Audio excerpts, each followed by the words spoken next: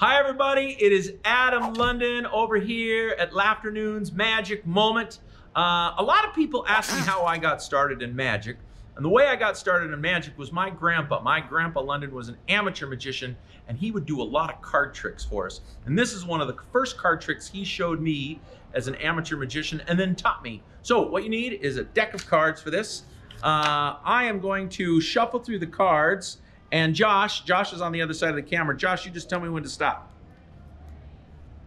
And stop. All right, take a look at that card, Josh. I'm gonna tell you what that card is. It's the Ace of Clubs. That's correct. All right, stick around. I'll teach you how to do that.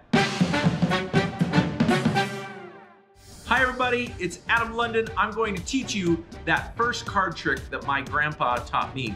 What you are doing is very, very simple. You'll notice on the bottom is the eight of spades, not the ace of spades, the eight of spades. The eight of spades is the bottom card. I am going to make my friend Josh choose the eight of spades, and here's how I do that. I am forcing him to choose that. This is called a magician's force or a paddle force.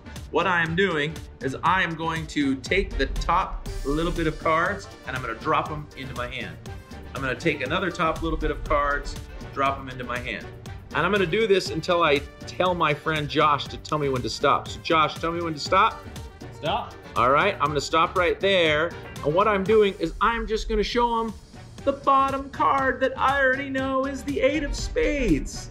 Did you see how that worked? So again, keeping the eight of spades on the bottom, I am doing a paddle shuffle, a shuffle, and it looks like I am just cutting the cards, taking them off the top, dropping into my hand, taking them off, and as soon as he says stop, I just show the bottom card, and I know it's the eight of spades, and then I pretend like, ooh, it's the eight of spades. And that's it.